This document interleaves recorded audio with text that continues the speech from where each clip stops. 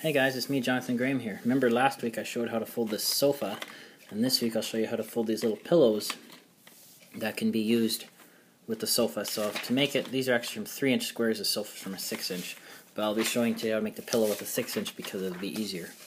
First you want to start with your square of paper, colored side down, and you're going to divide into thirds. And one way you can go like this, fold it over like that. What I like to do is I kind of go like this.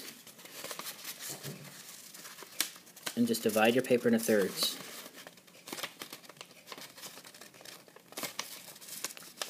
And pinch it, and there you go. Now make sure you have your colored side down. I'm going to fold this over. Fold this over. Unfold. Now we're going to do the same this other way. Again, divide this into 3 equal parts. Pinch. Now, white side up, fold them over.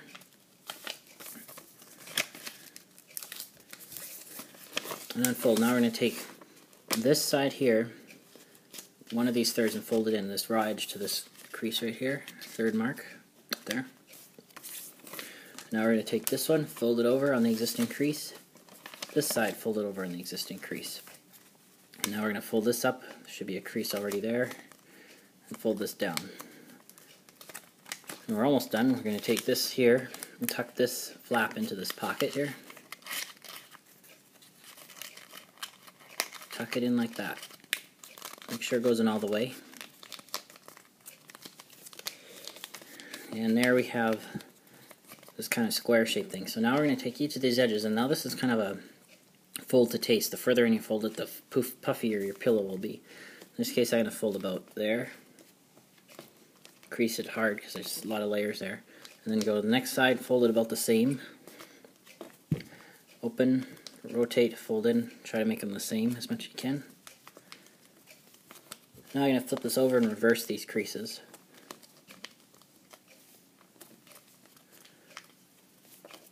This is a fairly simple design, by the way.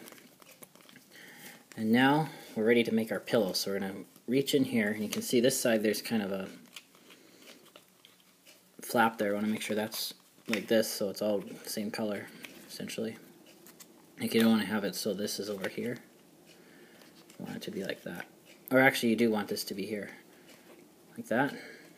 And you're going to kind of square it off here on your creases that you made there.